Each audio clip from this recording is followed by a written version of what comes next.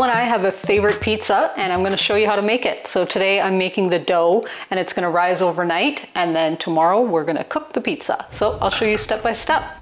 All right, this recipe that Paul found, it's a recipe that you gotta weigh everything. 800 grams of flour. What we use is bread flour. Voila. I'm gonna actually make a hole because that's fun. Add 20 grams of salt. Good. 8 grams of yeast, and so then that's 1 package of yeast. Very good. It doesn't say sugar, but I add a teaspoon of sugar because I do what I want. I kind of put like lukewarm water. 540 grams of water. Oh, pretend I didn't go over. There we go, close enough. 541. Okay, so I got oil now, but I was 1 over, so I might put 1 less of oil, so 15 grams of oil instead of 16, but it should be 16. Oh yeah, I could have left it at 15. Oh, it goes between 15 and 16, good enough. That's it, okay. Just get in there, get it all messy and sticky. It's gonna be good enough. And whichever yeast you use, it doesn't matter if it's the quick rise or not. We've used both and it hasn't made a difference. We've let the dough raise overnight, or we've also just like done it in the morning and had it at night. If it's warmer in your house, the dough will rise quicker. If you add warm water, I think the dough rises a bit faster. I think the sugar helps too, so that's why I put the sugar. So the idea with this pizza dough is that it's a very airy, yummy dough. And you'll see when we cook it tomorrow how well it turns out. I'm pretty close. I am gonna get in there with my hands. All right, there you go.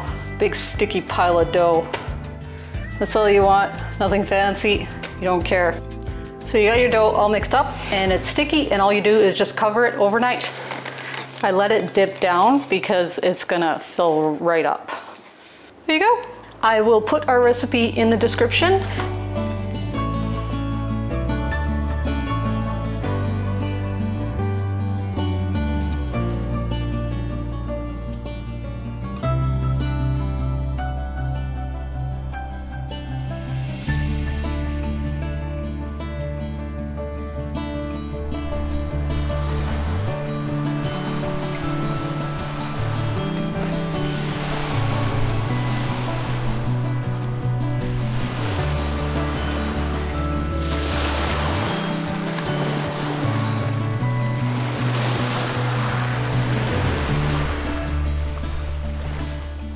Look at this. So this was a few hours later, and you can leave it overnight and it'll get really big. But at any point you can decide to separate it into, we do it in 5.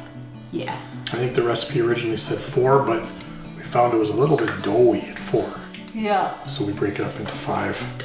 So you want to separate them at like whatever, 275, because if you weighed the dough all along, then it's 275. So yeah, butter the pans. You see what we're doing. Just do that. And then you separate these, and then we're gonna leave them overnight, and then they're gonna get all, whoa, 303. Whoa, whoa. I was a bit tired tonight and I didn't want to do this, but I'll thank myself in the morning that they got done tonight. You can make them into little dough balls and put them in the middle. You're my dough ball. I knew that was coming. Put the little dough ball in the middle and then cover it. And then, I don't know, you leave it for like anywhere from like 4 to 12 hours. And it'll kind of basically find its own bottom in the pan. We see what this looks like in the morning. Bippity boppity boo.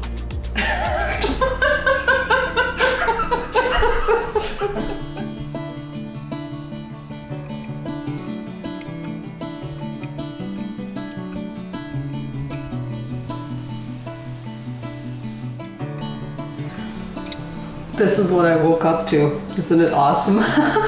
It doesn't always get this big, and by the time we put the sauce, it'll end up going down again, but then it'll raise in the oven. So today we'll have some pizza. The other thing we could have done is when we separated the dough and put some into pans, you could have put like only 2 pans and you could have put the rest of the dough each in their bags, and you could put them in the fridge or freeze them and use them at another time. Now this you could put in the fridge and use at another time, or you can even freeze this. So many things you could do. Do this later, breakfast now.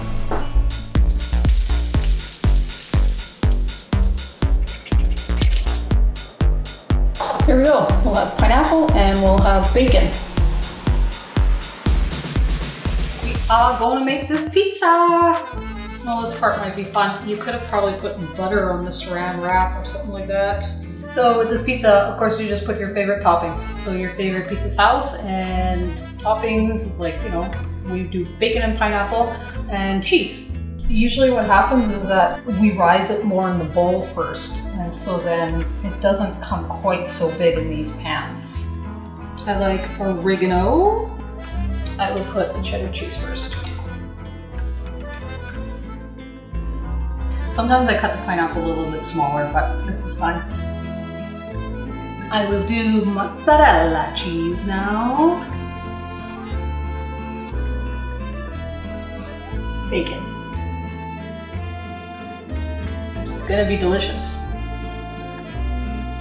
We put 2 at a time in the oven, and then the rest I'm just gonna cover up and put in the fridge and have probably for supper. We don't usually let them hang around too long. They're too delicious. We want to cook them.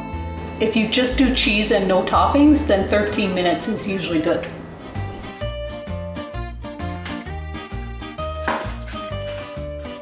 You want to take them out right away. Ooh, see, look at that. Looks good.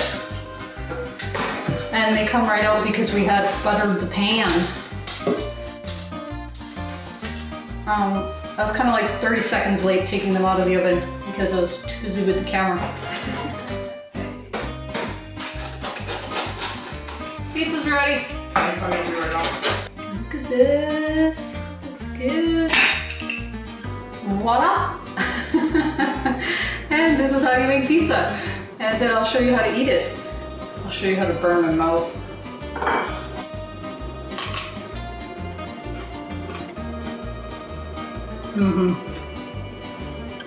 It's perfect. It's just right. I like it a lot.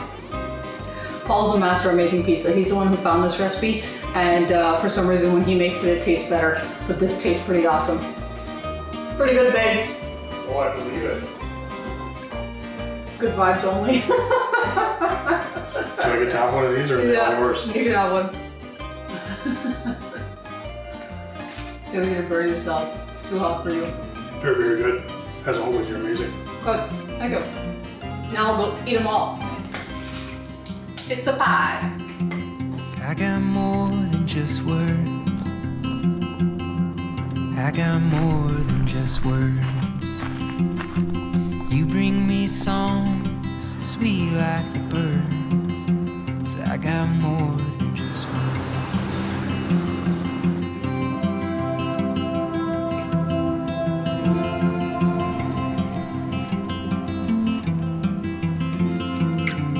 I got peace in my mind. I got peace in my mind. I think I ate too much pizza. So I decided to go for a walk. Anyway, so I've been walking the waterfront and it's been very nice. All the boats and then the evening light, and it was kind of raining on and off. So then sometimes I ducked under the tent at the Gibson's Marina. And yeah, a rainbow. Got to see a rainbow. That was just gorgeous, and there was the reflection in the water of the rainbows. Very beautiful.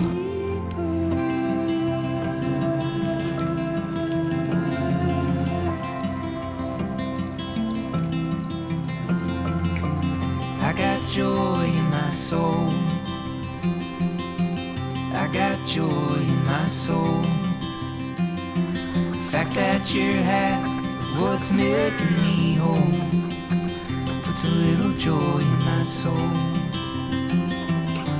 And I got love in my heart. I got love in my heart. The promise that no man can tear us apart puts a lot of love in my heart.